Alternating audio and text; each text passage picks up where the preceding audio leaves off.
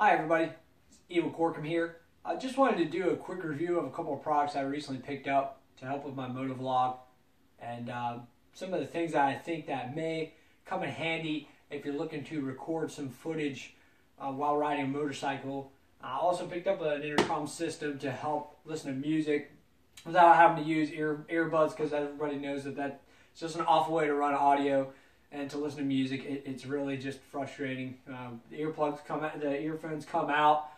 They're kind of a pain in the butt to run, to keep in. So I decided to upgrade my equipment, go with something a little more hands-free, a little more stress-free rather. I bought a new helmet. I bought the Icon Alliance GT. I'll be doing a review of that. The Gopro Hero 4 Silver, the Sena SMH-10R Bluetooth intercom system, as well as the Sena Bluetooth audio pack. Jumping right in to the helmet, which I'll review first. Basically, I decided to purchase a new helmet, and I went with the Icon Alliance GT primary helmet. This is the red and black edition, as you can see.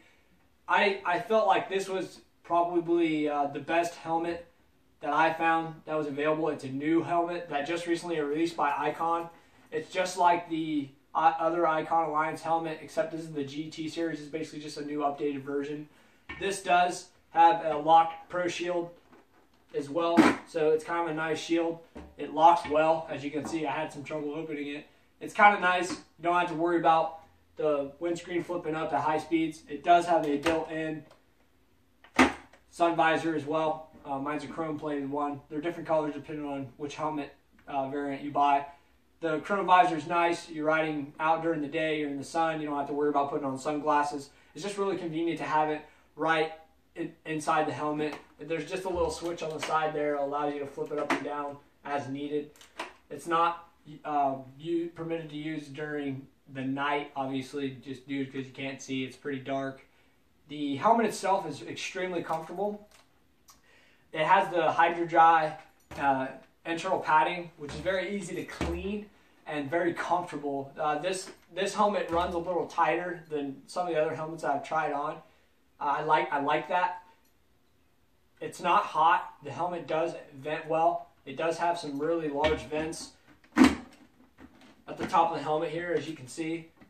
These vents here are kind of cool. It kind of gives an aesthetic mod as well.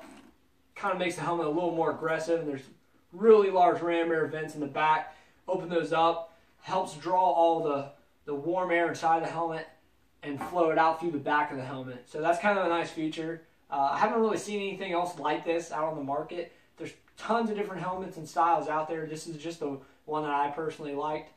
The color on this is pretty cool. It really pops. It's a little different. It's a red and black color. It's kind of a light red, and it fades into a black with a red mix in it. It's really nice. Icon makes good helmets, and they're affordable too. This helmet's actually only like $210, $220 around there. You can pick them up on Revzilla, Amazon, or buy them from Icon themselves. They do have interchangeable shields. You can get a smoke shield if you wish, but with the drop-down sun visor, you don't really need that unless you want to run a smoke screen if you don't ride at night. You can also change the drop-down visor colors as well, so it's kind of a cool helmet. It does have a double D-ring feature here. That's pretty much it for the helmet. I just like it. I thought it was cool looking, and that's what I decided to buy for a new helmet. I was in the market for a new one anyway. I didn't want to spend $600, $700 on a Shoei or a Raya helmet, even though they're really sweet. I went with a little cheaper style helmet. Mounted my camera on the front here, as you can see. So I'm going to jump right into the GoPro Hero 4 review. I bought the GoPro Hero 4 Silver Edition. This edition of the GoPro Hero 4 has an LCD screen, which is the difference between the black and the silver is just simply that, is the GoPro Hero 4 Silver has the LCD screen on the back, so you can look through the videos that you've recently recorded, delete, what have you. So that's kind of a nice feature. It's not really a necessity, I'll be honest, because they have nowadays the GoPro Hero app. You can connect it right to your GoPro Hero 4 on your phone, and you can play, edit, delete all the videos through your phone. It's really simple. You just basically turn on the Wi-Fi on the camera. Yes, it is Wi-Fi capable. Connect it to your phone, and then you can edit, delete, and play back features from your phone. It's kind of a nice feature that GoPro has. As you can see, you kind of probably wonder why I have two separate cases. This is the original waterproof case that the GoPro Hero 4 comes with. I can't use this case because I'm running the Bluetooth audio pack for the GoPro, which I have to use this headset, which we'll get into. However, the GoPro Hero 4 does come with a waterproof case. In the event that you're going to be going in the rain, anything to do with water, you're going to want to have the Bluetooth, or I'm sorry, you're going to want to have the waterproof case on the camera.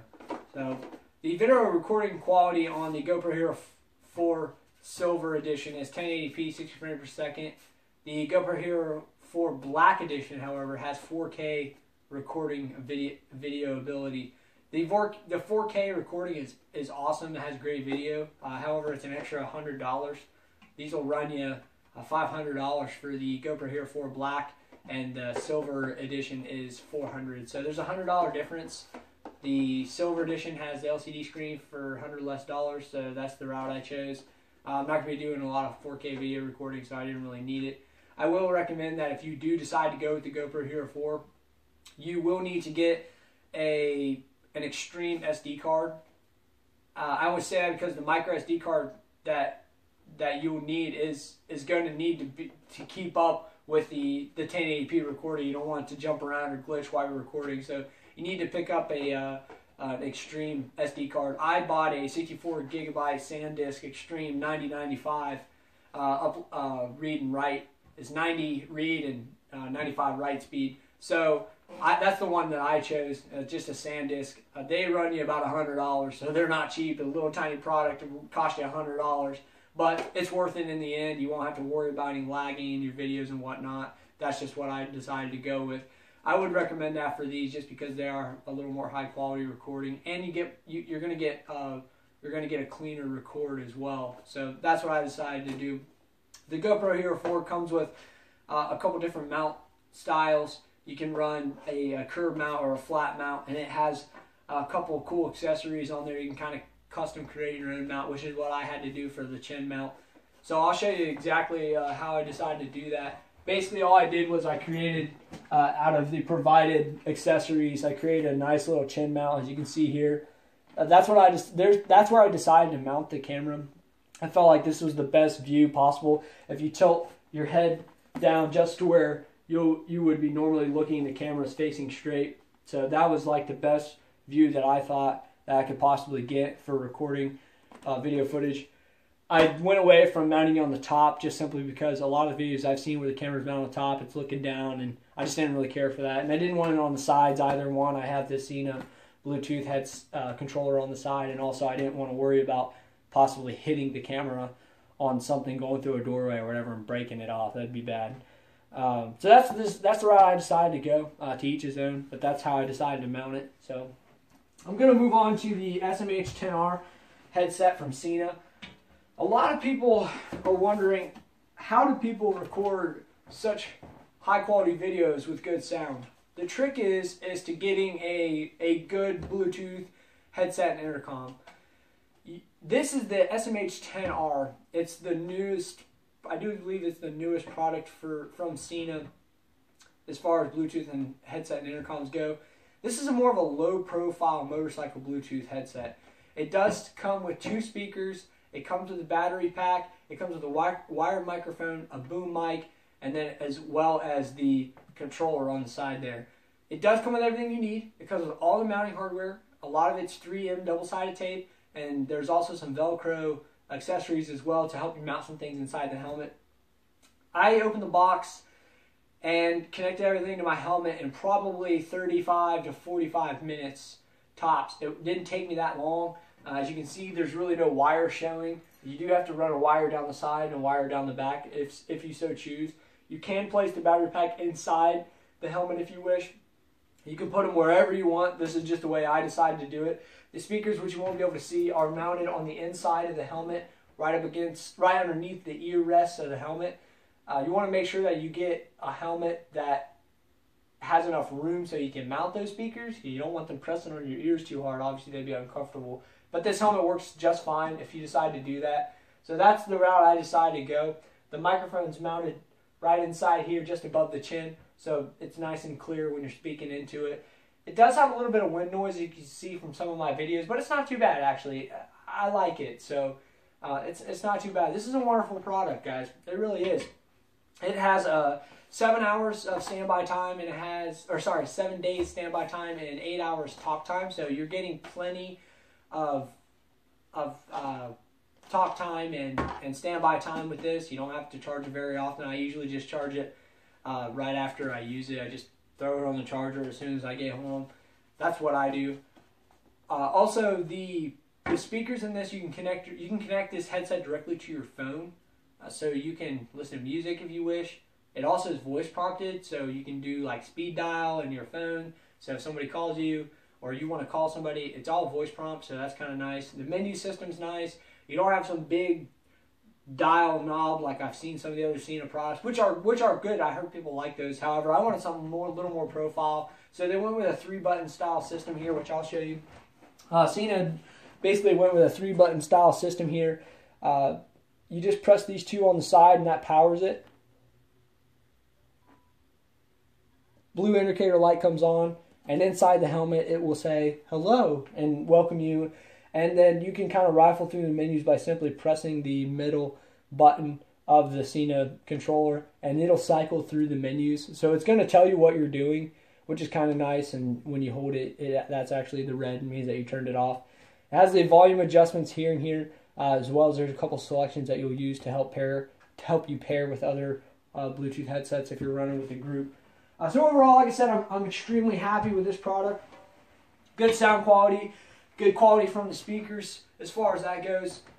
That's mainly what I'm using it for. A lot of times I'm riding for maybe half hour to an hour. I like to jam in some tunes. So this is a pretty cool system for that.